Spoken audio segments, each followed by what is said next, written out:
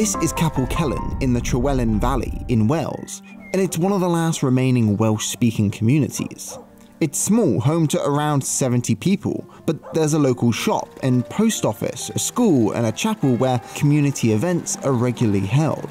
There's nothing especially unique about Capel Celyn, it's just another rural Welsh village. But 40 miles away, just across the border in England, a plot is underway to erase this village from the map. The tiny village of Capel Celyn in North Wales nears the end of its centuries of history. We don't exist, we're annihilated. It was a ruthless activity, really. Today you can look up Capel Celyn and you'll get a result, but the village and its inhabitants, they're all gone. And instead, what you'll find is this. By 1965, the families of Capel Celyn were evicted and the village was drowned and replaced with a 2.5 mile long reservoir. Every home was demolished. There was no remains whatsoever of any whole household. Every tree was cut down. I thought Wales will never allow this to happen. I only realised then that we have no powers in Wales at all, and we lost everything. When England decided to flood this quiet valley, nobody could have predicted what was about to unfold. Bomb was found behind this plaque here. It woke the people up to what's happening to the country. Where they took the land from us, I don't like that at all. It is rather anachronistic and out of place. This was the turning point. Something needed to be done, so we decided we'll take drastic action. Perhaps on the lines of the IRA in Ireland. That explosion reverberated in the end through Wales. So I want to figure out why England was able to get away with drowning this Welsh village, and speak with people who saw it all happen to understand how it reshaped Welsh nationalism and whether something like this could ever happen again. So I was really going into this with nothing. I'd never heard of Capel Celyn and what had happened there. I just found a post on Reddit and proceeded to tell everybody that I ran into for the next week about it, and turns out they also had never heard of this story. So I was like, okay, obviously I need to speak to some people from Wales, and when you tell them this story, they're like, yeah, of course we know about this. It is the subject of a great controversy in Wales. It's seen as a turning point in modern Welsh history, a defining moment really in the emergence of modern Wales. So in England, it's perhaps seen as not quite so important, if important at all, I'd probably suggest. So I started to find out everything I could about this place.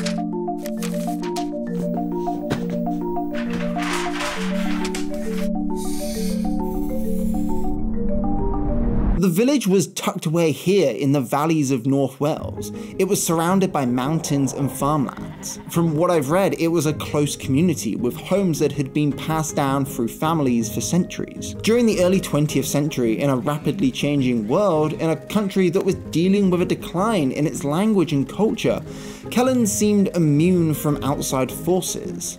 That residents were deeply connected to the landscape, and they relied on it for work and wrote poetry about their love for it. Children would play in the valley next to the River Trywelyn that ran through it. The local school and chapel were used regularly for social events after hours, and it just looked like a happy community that was frozen in time, unaffected by influences from the outside world.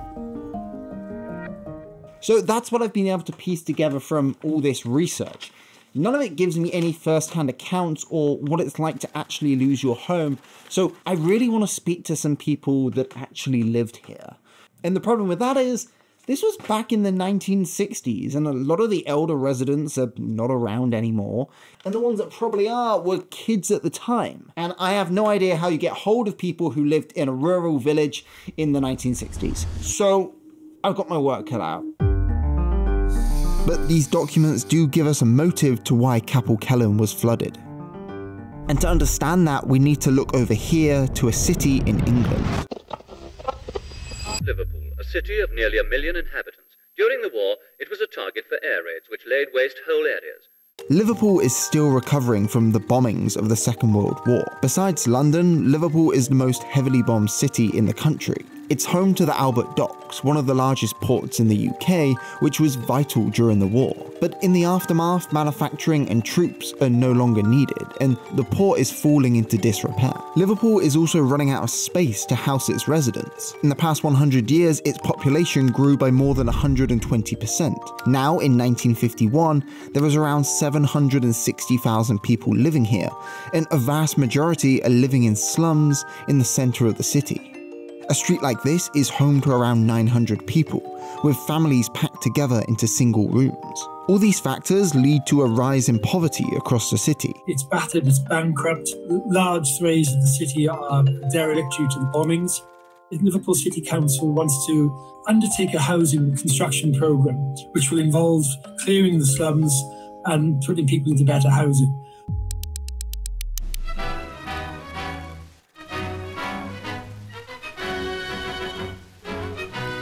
By March, the Liverpool Council, known at this point as the Corporation of Liverpool, is raising alarm bells, claiming that the existing water supply is about to run out. According to this transcript from a House of Lords debate, the average daily demand for water across the city was 65 million gallons. The only way the city is able to meet this demand is by overdrawing the reservoirs and by obtaining temporary supplies from nearby Manchester. But despite this cry for help, the Corporation of Liverpool has already come up with a plan to provide water to its population. They want to take it from across the border in Wales. And they know it'll work because they've done it before. In the late 1880s, Lake Vyrnwy was built by the Liverpool Corporation Waterworks Committee as a reservoir that could hold more than 10 billion gallons of water. In doing so, the reservoir submerged the rural settlement of Owain, and the water travelled 68 miles along the pipelines to the people of Liverpool. But 75 years later, Liverpool still doesn't have enough water, and once again, they're looking across the border for the answer. North Wales is close by and rich with water coming off the mountains, so they send surveyors to the area near the town of Bala to find somewhere that might be suitable for a new reservoir. Okay, I just booked a room in Bala, which is the closest town to where Capel Celyn was. This region of Wales is like super remote, so I'm gonna base myself here and I'm hoping there'll be people there that I can speak to, because I've spent the past few days emailing publishers, researchers, journalists, people on Facebook, basically anybody who has ever written or mentioned about Capel Celyn, just hoping for a lead. But I got nothing, so I had to think of a new approach. Capel Celyn was in the Aeron National Park. You might also know it as Snowdonia. Around 500,000 people visit here each year, so I thought that maybe the people that work in the national park might know about the history of the village and have some connections to the people that live there. So I gave them a call and I was being transferred to the press office when the line went dead. But I found an email for the person I was being connected to, shot them a message, and 8 minutes later, I got a response and a lead. Hi Andy, thanks for your email. Sounds interesting. The best person to speak to would be the local councillor from Bala, Elwyn, who has great knowledge of the area's history. Contact details can be found here. So I gave Elwyn a call and he answered and told me to ring him back in a few days' time and he would find some people who had grown up in the village. Okay, I'm calling Elwyn, who said he might be able to help me. Hi. Hi Elwyn, it's Andy Burgess. I'm the person making the documentary around Capel Celyn. All right, okay. Well, I got some phone numbers for you. Oh, fantastic. That's amazing. So a few days later, I was making the long journey to North Wales.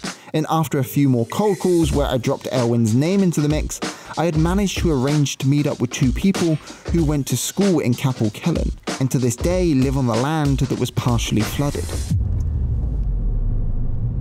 On a personal note, I've become pretty interested with Welsh history and culture over the last year, mainly because I'm a quarter Welsh. Now, I've always kind of known this, but it wasn't until I was able to confirm this by using My Heritage. And they are also the sponsor of this video.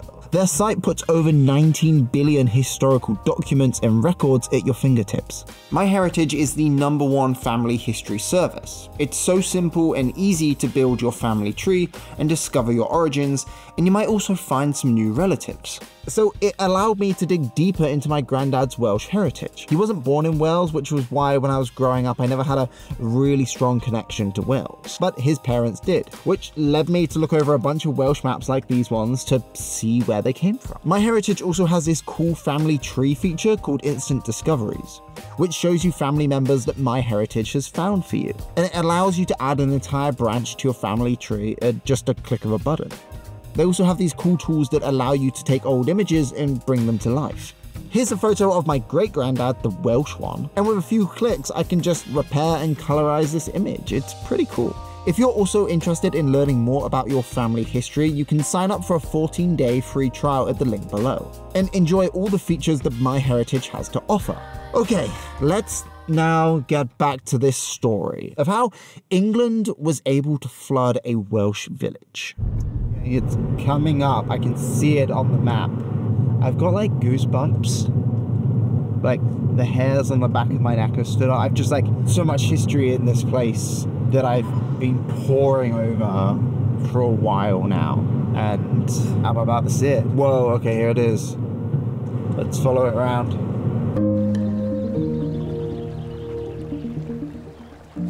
This was Capel Celyn, now just Lake Celyn, and it's beautiful.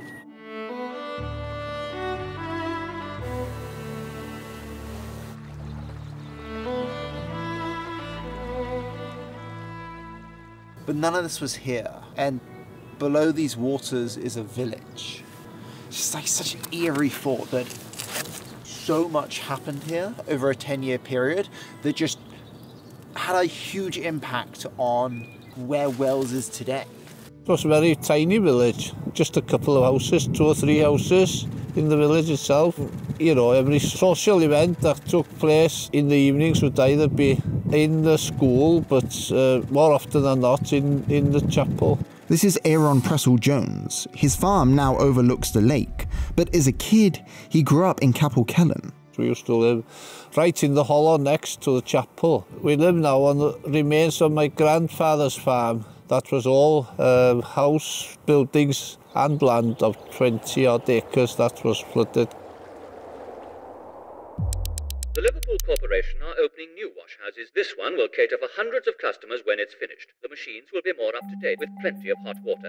The Corporation of Liverpool has received the geological surveys back and concluded that the Trywelyn Valley has everything they need. With an abundance of water due to the high rainfall from the surrounding mountains, and being geographically close to Liverpool, this means that the water can easily travel down the River Dee and onto Liverpool. The valley itself is also a perfect U-shape, meaning it's ideal for holding a large body of water. There's plenty of empty valleys across Wales that could be suitable, but it would cost more, and in their survey they also discovered the area had plenty of soil, rock and clay, which could be used for the construction of a dam, and would drastically bring down the cost of bringing in materials. The only issue left is the valley's residents, but the corporation know that they could approve this project without any permission from the Welsh, and decided to hold off from telling the residents their fate for as long as possible.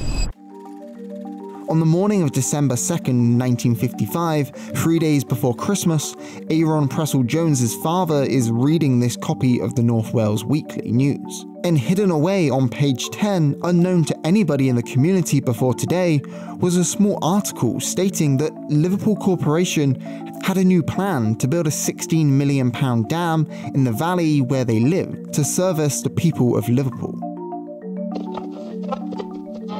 Ever since Liverpool Corporation announced in 1955 that they were going to build a dam here to form a reservoir to provide water for their city, there have been letters to the papers, petitions, protests and national conferences to protest about the flooding of this part of Wales. We lost everything when they did this.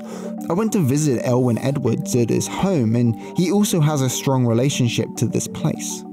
Where the dam is now, there was a road going underneath the dam through the village, and my grandfather's house was nearest to the dam. It was on the turnpike, very old house. And when I contacted him, I knew his name was familiar because I'd seen it before in this famous photo of a protest on the streets of Liverpool in November '56. In response to the plan, thousands of people protest in nearby Bala, but Liverpool didn't take any notice. So almost a year after the residents of Celyn discover their homes were to be flooded, they decide to take 2 buses to Liverpool and peacefully protest through the streets towards the main council building. What do you remember about that trip? What stuck in my mind, there were a few women shouting at us and they weren't very kind. Otherwise, it was just okay. You made the decision yourself to go to Celyn to then go to Liverpool. Yeah. You didn't go with your family? No, they didn't come with me, just myself. The drowning of this valley turned me into a Welsh Republican. Definitely. My father was a socialist Labour man. We had many a quarrel in the house. And he came around to the idea, no, Wales needs its own government after the drowning here. And everything changed. The protests here also achieved nothing. In fact, most Liverpoolians have no idea what is going on in Celyn because it's not being reported in the local newspapers.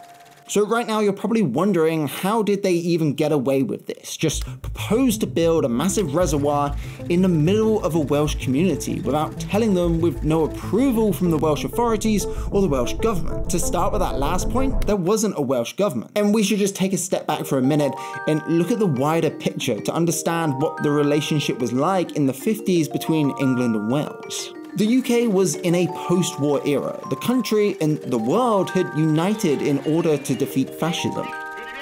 At the same time, a small nationalist movement in Wales is starting to gain more popularity. It's called Plaid Cymru, and President Gwynfor Evans found a strong irony in the fact that Welsh men and women were going off to fight for Britain and help free nations across Europe. While their own nation, Wales, is seen as being in some way subjugated by the UK state. So there's this escalating feeling. It's slow, but nonetheless is an increasing sense of Welsh consciousness. Okay, so this is a very, very abbreviated history behind the nationalist movement. The United Kingdom is made up of 4 countries: England, Wales, Scotland, and Northern Ireland.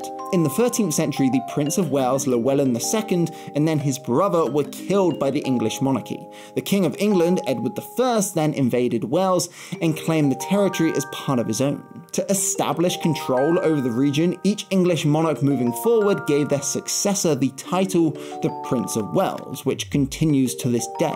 Now that Prince Charles is King Charles, his son William, William, that one, is now the new Prince of Wales because he is the successor to King Charles. Anyway, this is going to come back into play later. Wales then officially became part of the United Kingdom in the 16th century under the Law in Wales Act, which incorporated Wales into the Kingdom of England. So bringing this back to 1955, when Liverpool, an English city, announced it was going to flood the Trewelyn Valley in Wales, Welsh nationalists saw this as another invasion on their land. And the response in Wales was, we need to unite against this. My lords and members of the House of Commons, I am very It comes down to a crucial vote on the 3rd of July in Parliament, where Welsh ministers put forward a case for rejection of the bill, as it would involve flooding more than 800 acres of farmland, which means 16 farms would be drowned and the village completely submerged underwater. Of the 36 Welsh representatives, 35 of them vote against the bill, but the Welsh voice is ignored and the bill is passed by 166 votes to 117, due to the majority of English members of Parliament wanting to back an English policy. Besides it being a numbers game where England always has the majority of ministers to win votes, Wales has always felt like an underdog, and England has known this going back centuries, which is why Liverpool Corporation know that they can just do this. But they now legally have the votes, and the plan moves forward. Liverpool says it will take them 8 years to complete the build of a 2.5 mile reservoir. It's going to be 40 meters deep and will hold upwards of 71 million cubic meters of water. And by then, the village of Capel Celyn and the surrounding areas will be gone. So the actual land itself was bought on agricultural value. Might have looked a good price at the time, good or bad really, whether you're happy or not with the price. It was pointless doing any hassle, because as soon as you put any hassle to the argument, they could put you with a compulsory purchase order. But if you knew what they were going to get from that agricultural land to build the dam. It was bloody cheap. Over the next few years, the construction work starts. The land is stripped for materials, and the valley starts to become unrecognisable. There are so many vehicles and cranes and what have you, day and night. This was like a crater, really. If you hadn't seen the valley before, you'd swear you were on the moon. It's now October at the school in Celyn, and this is the last day before it would close forever. Over the following months, one by one, residents reluctantly start to leave their homes as caravans arrive to house the growing number of workers on the site. The following year, the church and the rest of the village are scheduled to be demolished. Campaigning against the destruction of Capel Celyn over the past 8 years seems to have failed.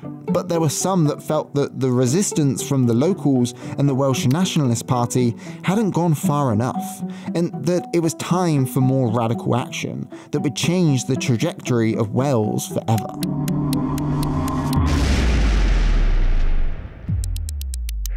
The anger of Welsh nationalists seems to have been centred on this new £20 million dam at Aeron in North Wales. But then these protests took a new turn. On the 10th of February, John Albert Jones, a former policeman in the Royal Air Force, Emyr Llewellyn Jones, a university student, and Owain Williams break into the dam's construction site under the cover of darkness and are carrying an explosive. It's the middle of winter and the valley is covered in snow so deep that they've got their car stuck and have no choice but to continue on foot. The plan was to break onto the site without being detected by the night guards and plan to bomb on a transformer that gave power to the rest of the site. At 3 AM, there is an explosion that is heard across the valley, and work on the site comes to a standstill. And it turns out that I'm also about to break some trespassing rules. Today, the site is again under construction, and I've met up with Arthur Morris Roberts, who went to school in Celyn, and we're heading towards the spot where the bomb went off. I don't think we can well through the bloody barriers here. Is this where it was? I know that the security's the other side there. Oh, I see. Come on, Okay, can we come this way? Yeah, sure. I guess we're going this way. Did not think I would be breaking an entry with a elderly man. Will they mind that we've come through here? No, I don't think so. They're, you know, just one off, and we're not interfering with anybody anyway. The transformer was over here, and that's where they blew that one, blew the bottom of the oil came out of it. Yeah. And it was the middle of winter? Yeah, in the snow.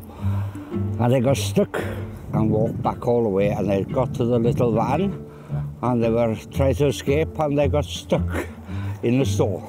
We'd heard that there'd been an explosion in Celyn. I was friendly with a friend, we were in school together. We used to meet every Sunday morning, about 10 o'clock.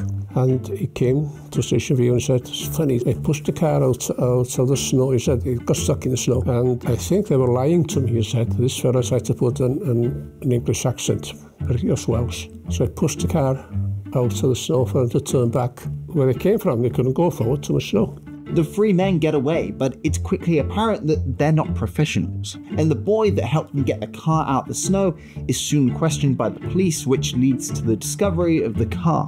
And Emyr Llewellyn Jones and Owain Williams are both jailed for 12 months. John Albert Jones avoids a prison sentence probably because of his history with the Royal Air Force, and instead receives a 3-year probation. And I've managed to contact one of those people, and after a lot of back and forth, he's willing to speak to me. He lives about an hour from here. So tomorrow I'm going to head down there and speak to him and ask him how we went from peaceful protests to planting bombs. The news of the explosion spreads across Wales with mixed reactions. A lot of people feel like it's a step too far. Wales is a peaceful nation, but in private, in conversations in the pub between friends, some feel like at least someone is doing something. But whatever the purpose of the explosion for Capel Celyn was, it has little effect. And soon the site is back up in operation. And Capel Celyn is inevitably going to be drowned. They are dismantling the school, they're shutting the post office, the chapel is scheduled for demolition. They are removing graves, digging up bodies and moving graves. Every home was demolished and there was no remains whatsoever of any whole household. Every tree was cut down. It was a very, very ruthless activity, really. There was no care of wildlife and very little respect to anything that was in the valley prior. Can you show me where the village was? Yeah, the village would be sort of halfway between that point and this point, right in the middle there.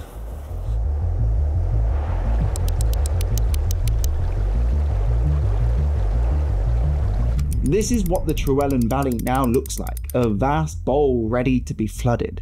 Representatives from Liverpool have been visiting to check on the progress, but an opening ceremony they have planned to commence the flooding of this valley shows how oblivious they are to the controversy surrounding the project.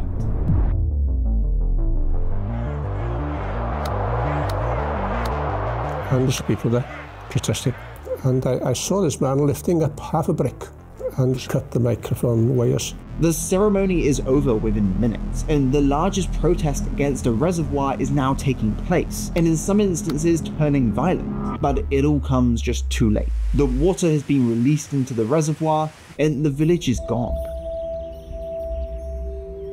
When the dam was completed, they said it would take 3 years to fill, but we had a very, very wet back end, and I'd say within 9 or 10 months it was full to the brim.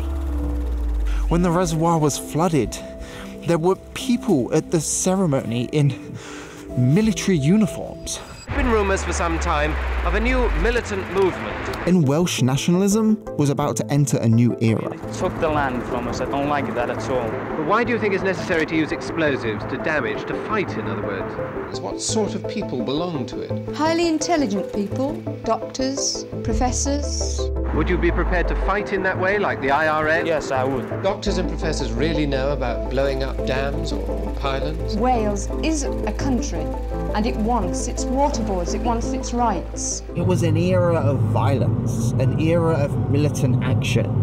And the person I'm visiting right now, he wasn't involved, as far as I'm aware, in what came afterwards. He was in prison when this started off, but maybe his actions, maybe that triggered something in other people to take more radical routes. I started making contacts with people who had similar views, and we decided we'd have to do something about what was happening in Llywelyn. This is Owain Williams. He was one of the 3 men who planted the explosive at the reservoir in 1963. I wanted to speak to him not just to hear about why they did it, but to figure out how that event influenced others to take a more radical action for independence. We lived in a different world. Our Wales was different. It wasn't a part of this place called Britain. My mother brought me a book called Owain, who was the Welsh leader in the 15th century, who fought and overthrew English rule in Wales, and he influenced me a lot. I became political at 9 years old. I actually thought that the action of being so drastic to plant a bomb would wake up the sleeping Welsh nation. They had been in slumber for centuries, since Owain really. And of course, Welsh became non-conformist, which is to turn the other cheek sort of thing, and they didn't fight back. And we felt this time to hit back. When we set up in the underground movement was called MAC. That was Mudiad Amddiffyn Cymru, Movement for the Defence of Wales, MAC. In the same year, a separate paramilitary group was also set up. Join the Welsh Freedom Army. Companies are being formed in your area now. The Free Wales Army made their first public appearance at that failed opening ceremony. These were the people wearing homemade military uniforms, and they started to gain wider recognition, in part due to their charismatic leader and his claims of having a large supply of weapons and around 2,000 members across Wales. And it engages the national and the international media with great effect, it has to be said. But the police and the media never really took them as a serious threat. And they claim to be undertaking manoeuvres in the Welsh hills, ready to fight the English sort of military as it comes over the board. It's all very emotive. It's almost entirely exaggerated. It's effective in the sense that it captures the headlines, but how effective is it in readers across the world taking Welsh nationalism seriously? So out of the drowning of Capel Celyn emerged these two groups, the Free Wales Army, who captured the headlines but were essentially all talk, and then you had Owain Williams's underground group, MAC, who had actually followed through on their plans to use force to try and make a change, and were now serving time in prison because of it. And back in England, the big takeaway from this 10-year project to drown a village and extract water from Wales to Liverpool that was opposed on all fronts in Wales, the big takeaway was that they could do this again and still get away with it. But now there was a faction of Welsh nationalism that was looking to fight back.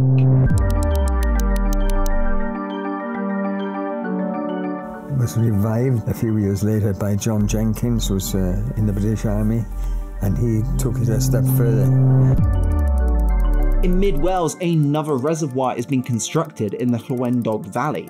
Like Llywelyn, its goal is to provide water to England, this time to the people in the West Midlands. And again, there are protests and objections like before, but again, nothing is working, and like before, the Mac boys are involved. There's another explosion on the construction site of the dam.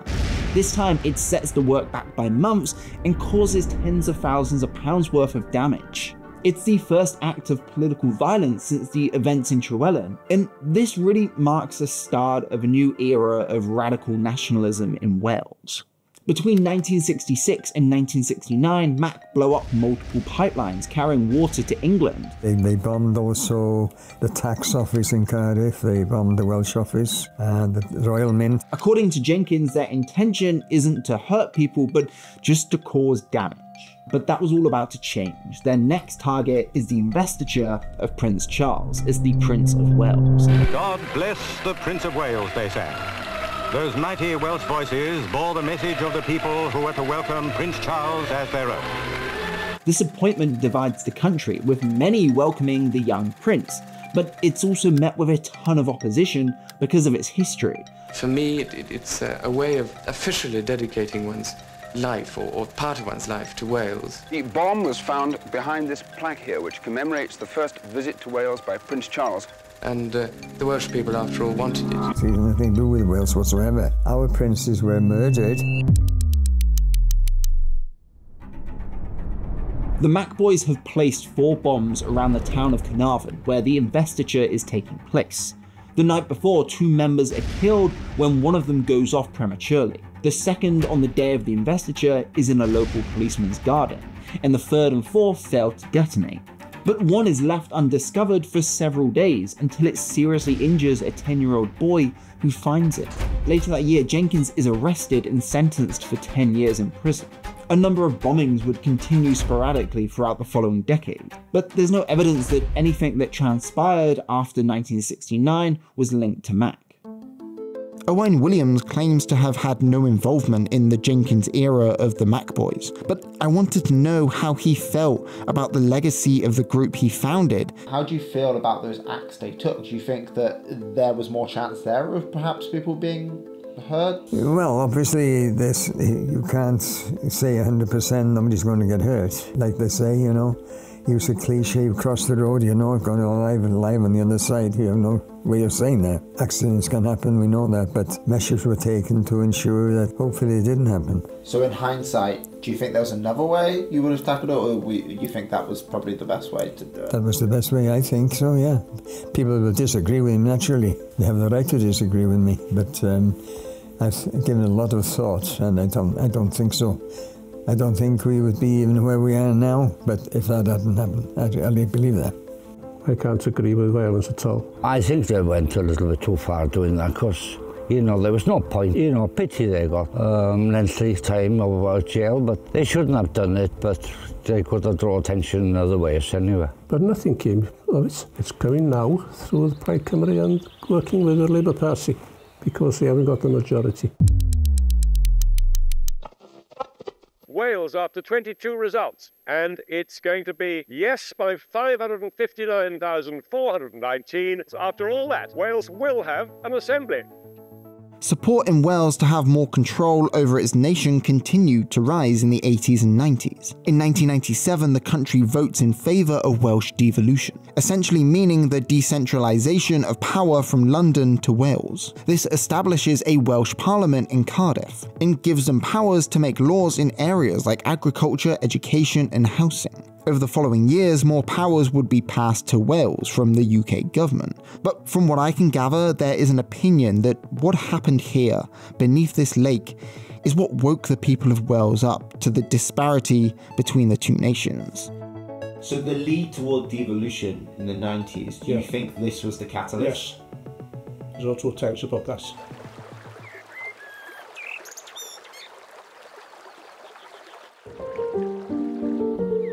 If you didn't know what had happened here, this might be a dream for a lot of people to wake up to each morning. But Aeron grew up with a very different view, and I was curious how it felt for him all these years later. So that's the view I've got every morning when I get up, looking out onto the village. Yeah, that's where the village was right there.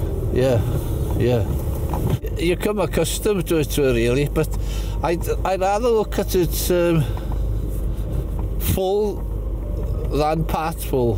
What Aeron's talking about is a period during some very hot and dry summer months where the remains of the village once again become visible. When this happens, this is about the only time Capel Celyn is referenced in English media, and huge groups of tourists come to visit. So much so that a local councillor and chaired bard, Elwyn Edwards, has made a plea for commemorative plaques to be put up. When it goes down to a certain level, you can attribute it to something you remember when you were a kid. It affected my parents quite a lot, really, especially my mother. See where them birds are flapping their wings there now. Sort of down in the hollow there, that's where my grandfather's place used to be. But there's one final twist in this story.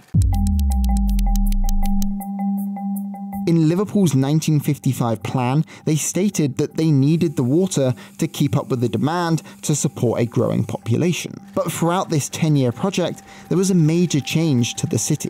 By 1965, when the water was flowing to Liverpool, Liverpool's population had decreased, and they didn't actually need all that water.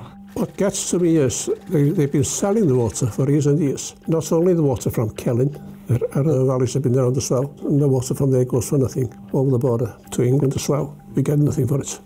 Some people say that they already knew this, that they were just gonna then sell it on. Liverpool done very well out of it. And once they've done well out of it, they didn't want it then. The water is now controlled by Wells Water, and in 2005, on the 40th anniversary, Liverpool issued an official apology for the flooding. Water is a commodity that everybody needs. According to WWF, around 1.1 billion people in the world don't have access to clean water, and the impacts of climate change is making water scarcity worse. So it's hard to imagine that there won't be a situation in the future across the world where more land will need to be flooded to supply water to those in need. Drowning of this opens the eyes of a lot of people. Yeah, they tried in a lot of other countries. But I guess the question should be, is it being done to service a community? Is the water actually going to help the people who need it, and at what cost? Should the people in one community lose their homes and livelihoods to provide water to people in another? I think there is no doubt that everybody should have access to clean drinking water. But the story of Capel Celyn was the biggest example in the 20th century of England's dominance over Wales. I'd love to end this by saying that the drowning of Llywelyn changed the English perspective on water, or something along those lines, but really it's an example of the imbalance of political powers which we still see playing out across the world today. And in a country that is known for getting plenty of rain, we still seem to take water for granted.